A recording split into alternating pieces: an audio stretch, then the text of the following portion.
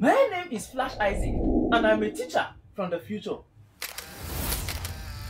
When I was much younger, I saw thousands and thousands of people fail Jamb and unable to gain admission. This made me travel in time.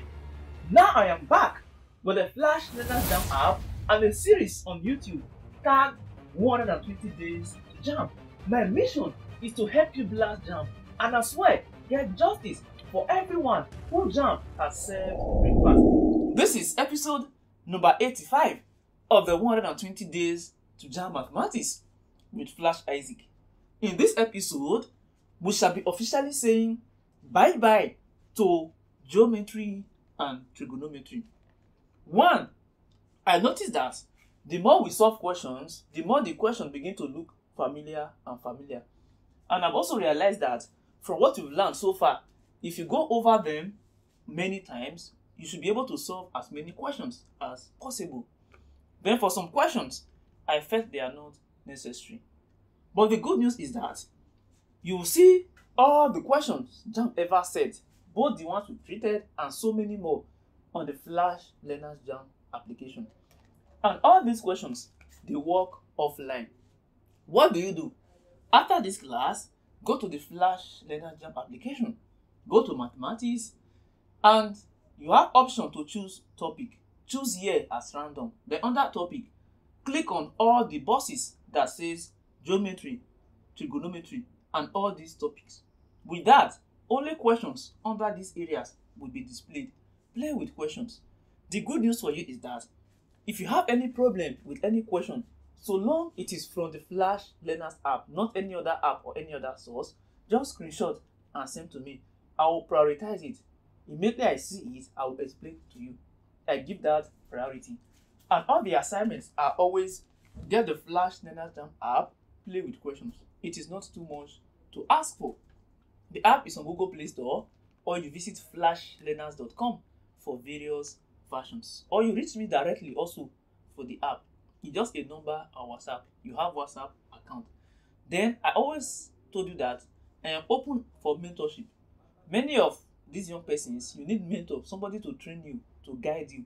So if you feel I'm qualified to be one of them, you can let me know. At least I start coaching you. There are a lot of persons already looking up to me. In the previous challenge, one of my students got a very high score in Jamb. Even in mock exam Jamb, I get people who score more than 300 every year. I am not a fan of sharing screenshots or bragging, but that is basically it. This question says, find the area of the trapezium above. Area of trapezium A is 1/2 times sum of parallel sides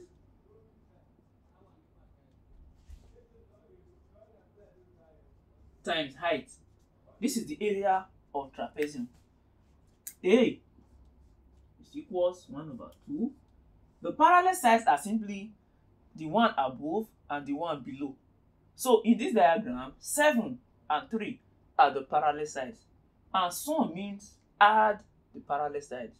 That should give you 7 plus 13 times height. The height is 6 centimeters times 6. That is basically how to find the area of trapezium. In some cases, you'll be given the area, you'll be given the height, and you'll be asked to look for sum of the parallel sides. It should be something easy for you. Some cases, you'll be given the parallel sides, the area, and you'll not be given the height. So, anyone you are not given, make it subject formula. If you are not given parallel sides, you simply say A is equals half. You can call the parallel side P times H. 2 times area over H is equals your parallel sides. So any answer you get, that will be the sum of the parallel sides.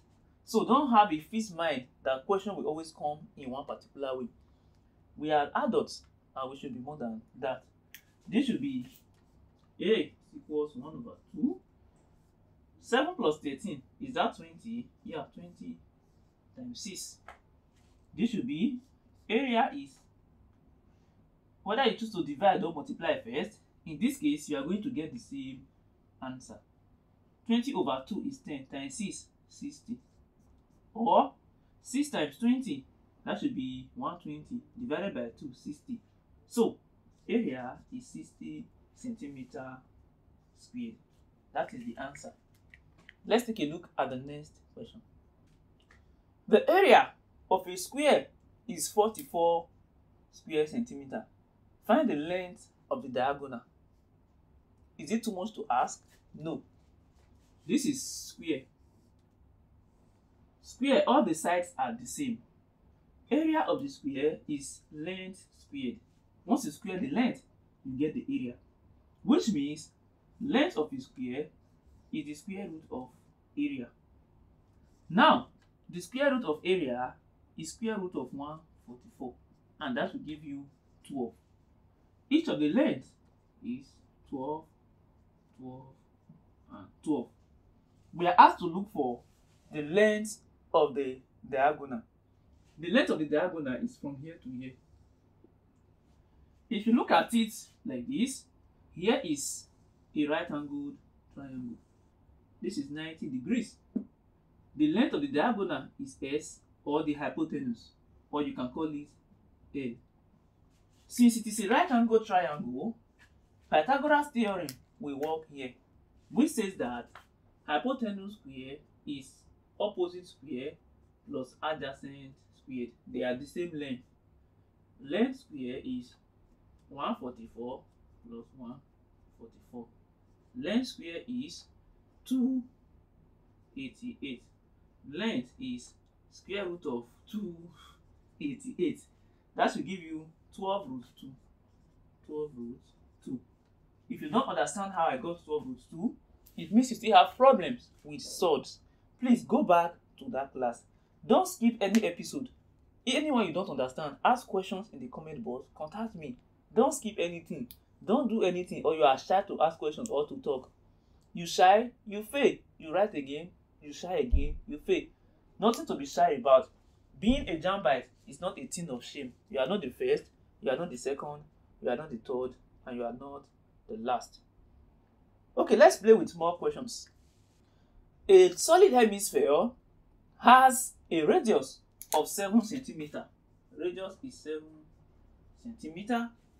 Find the total surface area of the hemisphere. The total surface area of a hemisphere is the curved surface area and the plane surface area. And that is 2 pi r squared plus pi r squared. This is the formula for calculating the total surface area of a hemisphere. In this case, the total surface area is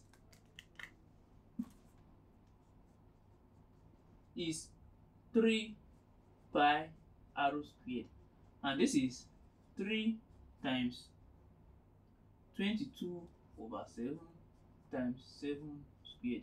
That is it. And if solved correctly, this will give you 462 centimeter squared. That is the curved, total surface area.